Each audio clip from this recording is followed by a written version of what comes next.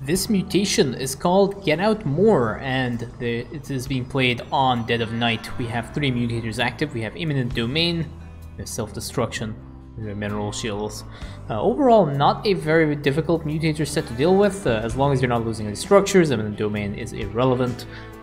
Mineral Shields are kind of annoying, but again, as long as you build static defense at the back of your mineral line, it's 2 pieces of static defense, so it's either 2 Blaster Billies, or 2 Photon Cannons, or 2 Spine Crawlers, or a bunker, or something like that. You'll be fine.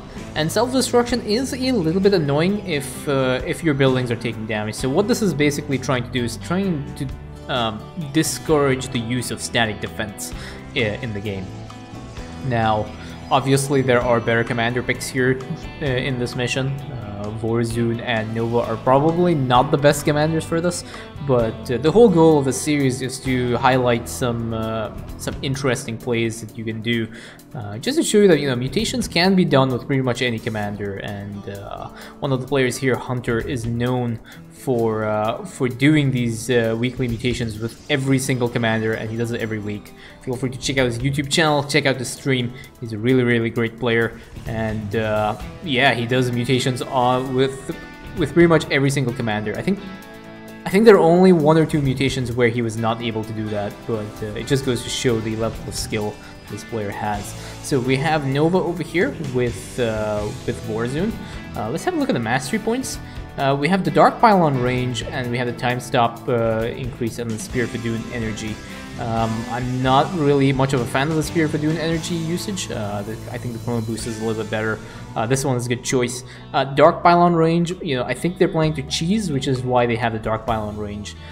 For Nova, we have the Nuke and Hollow decoy cooldown. Again, I'm not really sure. I think the airstrike cost is a little bit better. Primary ability improvement is really good. Unit HP regen. I tend to put 2010 here, and that'll just provide you with a little bit more regeneration on your units, but it'll also give you a little bit of energy on Nova. But let's see what the plan is here for the players. Now, unfortunately, all the special infested are detectors, so the Dark Pylon range doesn't really provide a lot of value, I don't think. So there you go. You have to be really be careful with the self-destruction, because the self-destruction can wipe you out. So Shadow Guard here has been used to take out the choker, and now I think the plan is to just, yeah, they're going to snipe out these enemy units here, which is really good use of time stop. You're not going to be able to use time stop anyway early, so using time stop now and just getting a little bit of value from your units and your cooldowns. But as you can see here, the Shadow Guard taking a lot of damage from the self-destruction, but all in all, seems okay. So Nova has already dropped down 2 siege tanks, which means that this area has been essentially defended, at least during this night. Now, the one thing Nova will have to be careful about is that because there are chokers, chokers can actually catch your units, and like they are one of the deadliest units there is, like on this map, because those things will actually pull your units in and just stun lock them. So you have to be a little bit careful when it comes to that. There's a little bit of a cancel over there. I think that is just make sure that there are ways of pushing out during the daytime. Now, if you are trying to rush and like clear this mission as quickly as possible, which is something you should be doing, the build for Vorazun here is mostly Dark Templars with a few Stalkers. So the Stalkers are going to be used purely for anti-air to deal with the Vipers or the Ravens or whatever air units are there.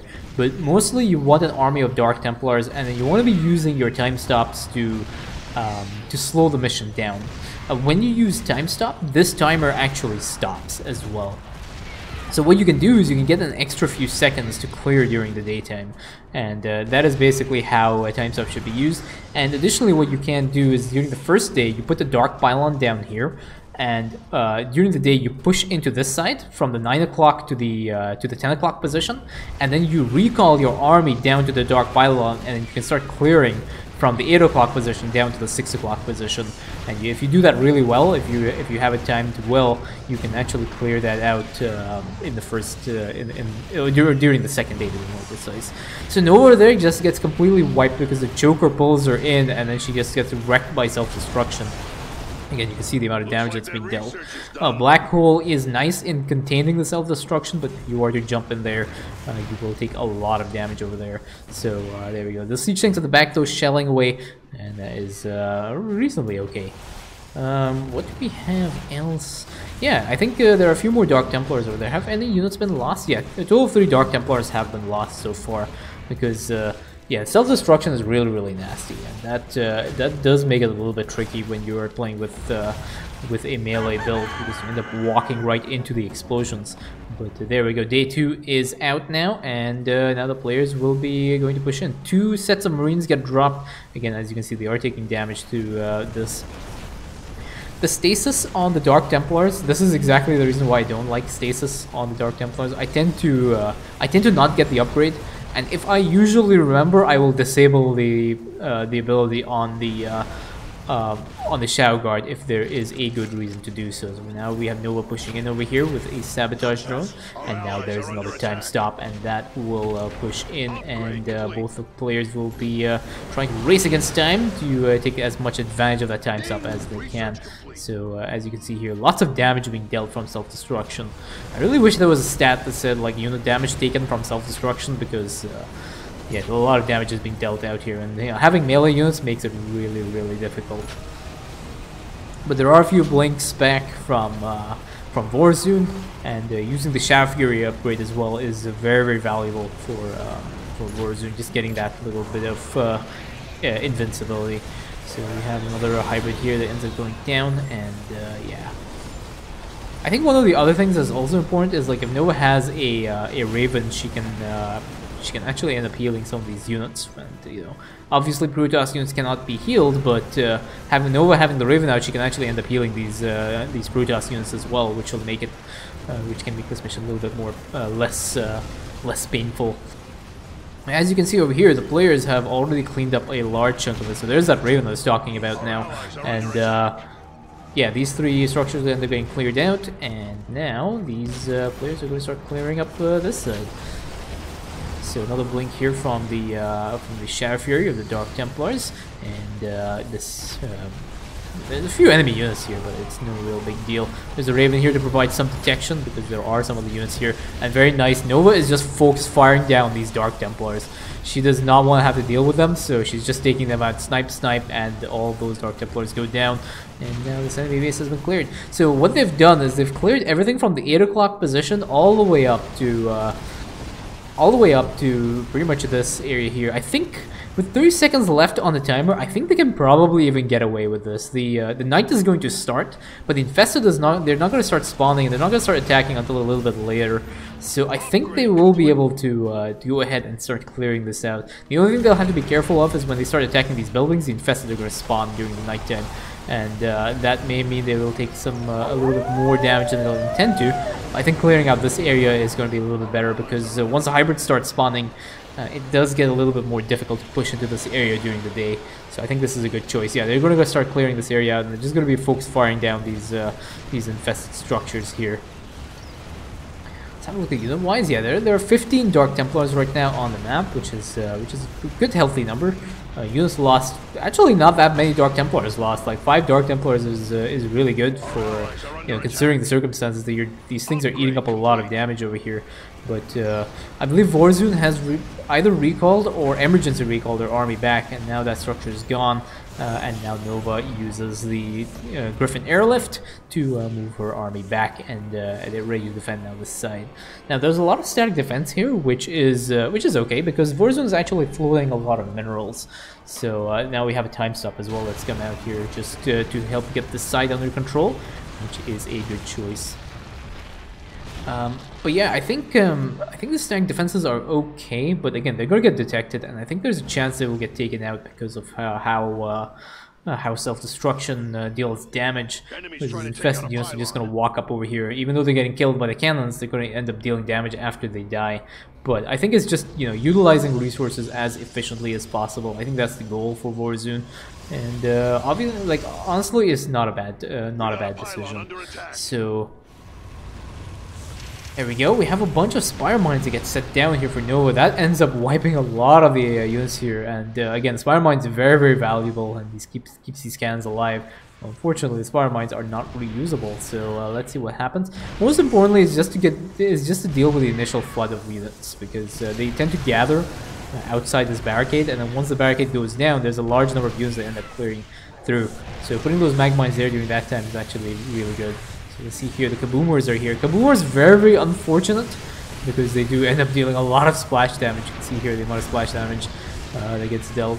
And over here, siege tanks shelling these units. Most of them go down, but that Kaboomer is still alive. I think it'll end up clearing out this base here. As you can see, Amon structures are being these units are being converted through Eminent domain.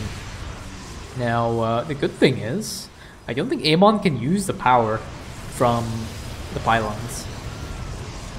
I've never lost a cannon to Eminent domain because I very rarely use static defense. But I don't think Amon's cannons can use the energy from your pylon, which I think is actually kind of funny. But there we go. So that area gets wiped. There's a black hole now to just combine these units together. Most importantly, is getting rid of these scouts. These scouts are very problematic here. So one more Kaboomer, but now Liberator's in position. They focus fire down that Kaboomer, and that Kaboomer goes boom.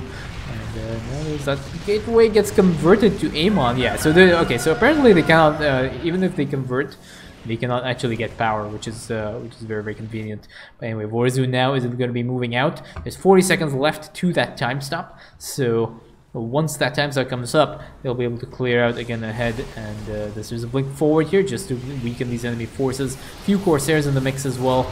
And we'll be ready for getting that time stop up and running. I know we'll be pushing in from this side. 10 seconds left, as you can see, to time stop over here. And now, this area has been essentially wiped clean. So, time stop is now ready and good to go. Both players are getting ready, I think, just waiting for Nova to clean up whatever enemy forces are here. And now time stop has come down, and now this is the rush. They have to try, we'll see that timer is frozen, they have to try and clear as many of the structures as possible over here. They didn't miss out some of these ones. There is a Dark Templar here, but one Dark Templar is not enough to clear out all these things out. But they need to try and push. Personally, what I would have done is I would have waited until I got to this position, because this area was essentially clear. These are all freebies right now. I would have cast time stop at this position as I was pushing in, just to reduce the number of casualties in the engagement. But Nova is also pushing in on this side, so this is a double-sided attack here. There's another blink here from the Dark Templars, and blink out again, just to make sure they're not taking unnecessary damage on from that self-destruction. That side will be cleared, and the enemy defenders, once these enemy defenders have been cleared, the rest of the side tends to fall really quickly, because most of the defenders are focused in this area. There's still a few units on these sides, but nowhere near as much as the ones that are standing on this ramp here. So, a few more Dark Templars get sent to start clearing out this side and clean up the rest of these straggling buildings. And Nova is pushing in on this side as well. There's siege tanks and Liberators and Marines here. So this side has been cleaned up. So yeah, there we go. This is essentially done on day number 3. I think they might want to do the bonus objective, which is why they're not really in much of a hurry to rush this. Yeah, I think. Yeah, okay. So what they want to do is they want to do the bonus objective now. But yeah, this mission is essentially done. This area will be cleaned up as well. These last 2 structures are here, and just goes to show you can clear this before you see Naya Swarms and before you see Stanks. And that's what you should be aiming to do for the most part all the time. Just not having to deal with these boss units. So the Firephase should spawn here, I believe. That is where the Firephase should spawn, assuming the whole map has been cleared. Yeah, there we go. There's the Firephase coming out, and these units are just going to completely shred through that unit over here. There's a bunch of Spire Mines that get triggered as well. This will be able to deal with some of the Banelings that spawn. But that Firephase goes down, and it's good to go. And now there's that last Dark Templar, and it's going to swipe away on this side and clean up that structure. And that is the last structure cleared up, and that is GG.